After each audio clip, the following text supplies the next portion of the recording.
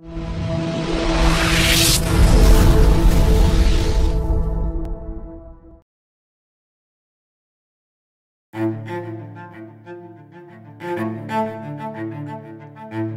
Randolph, I see you more than I see my grandchildren.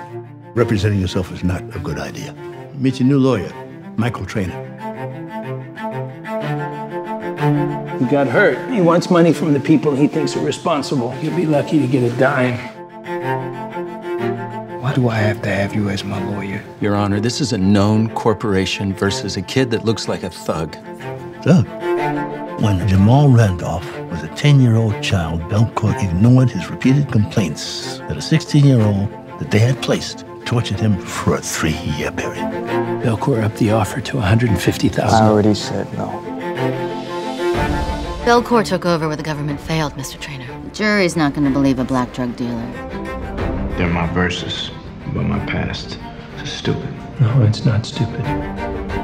Jamal, you write, don't you?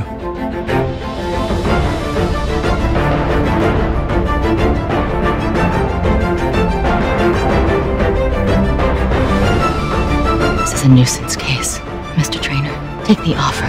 I will destroy you and your company.